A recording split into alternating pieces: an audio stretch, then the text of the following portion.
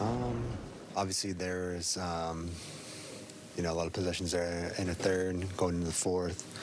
A couple of runs where we just weren't able to capitalize on our end. I thought we were able to get some really good looks. Just one of those nights where it's kind of tough to get them to fall. Didn't get to the line quite as much as they did. But yeah, it's definitely just one of those games where we weren't able to kind of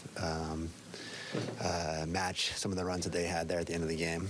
Steve talked about how you guys need to just start the game and also start the second half a lot better.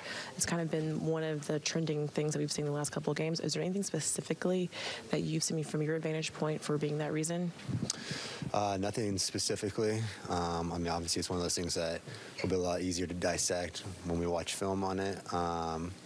It's a quick turnaround, but I think it certainly has been a consistent theme so far this season, and even dating back to the last couple of years, where we do have a tendency to start games a little slow and start the second half a little slow. So it's one of those things where we just got to make sure that everybody across the board, bench included, energy is right, and you come out with an aggressive mindset to start games in the second half. And it's the first back-to-back. You got to take on Dallas tomorrow night. What do you walk away with the biggest improvement that you want to see for tomorrow?